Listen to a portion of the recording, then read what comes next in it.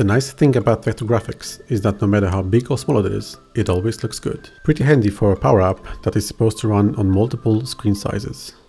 Vector graphics can be embedded in a Canvas app using SVG, a human readable and arguably writable format.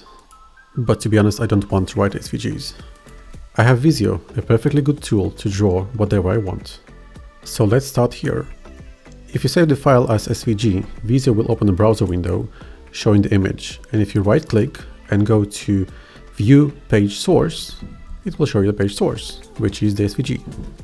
Usually you will need to do some work to display this code properly in PowerApps, but I've built a custom control which will do that work for you. Let's copy the code from here, go to PowerApps and add that new component. Now we go to the SVG code field and paste the code into it. As you can see, we have the image on screen.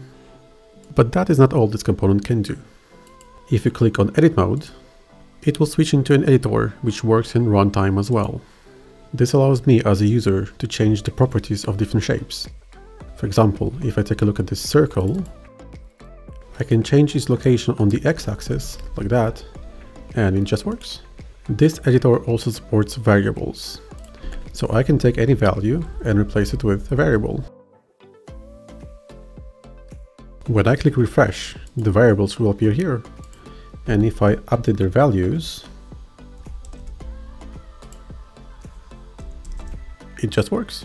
These variables are actually stored in the global context of the app. So if I want to add an external control which controls shapes inside the SVG, I can do that as well. Let's see how it works. Whenever this slider changes, it will change the value of the variable that is entered in the text box below.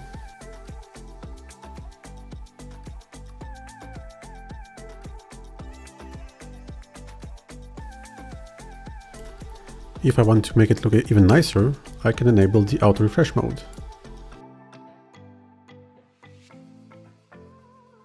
So this is it. A component that makes it easier to import SVGs and to work with them in PowerApps, not just in design time, but also in runtime.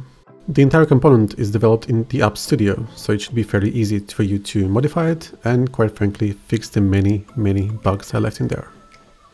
Leave your thoughts in the comments below and have a lovely day.